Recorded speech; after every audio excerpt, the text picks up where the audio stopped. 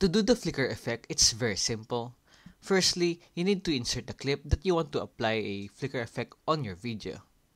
And then next, what we're gonna have to do is we're going to resize the frame length of that clip to 1 frame. Now, in order for us to do that, make sure to zoom into the clip first, like this. This is my image right now. And then, we're just going to drag the end of it to the left side until it's like 1 frame long. And then next, what we're gonna have to do is we're going to duplicate this clip with 1 frame in between. So, in order for us to do that, we can hold down our Alt key on our keyboard and then just drag this to the right. And then if you let go of our left click, it's going to create a duplicate there. Now, let's just drag this like this. And then you need to do this a couple of times.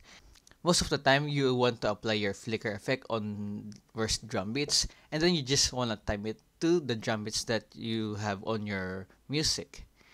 And then, now, for example, I want to duplicate it more, but it's going to be tedious if I do it one by one.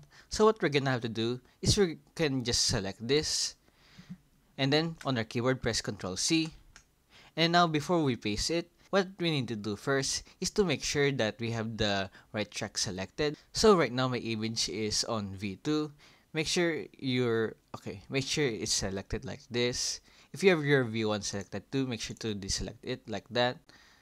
And then next, what we're gonna have to do is to put your playhead first, just 1 frame ahead of the other image like that. And then on your keyboard, press Ctrl V to paste your clips. Now you can just do this a couple of times like this until you're satisfied with the amount. And now if we play this video, as you can see, we have our flicker effect there now. And that's basically it. Thank you guys for watching, and I'll see you guys later.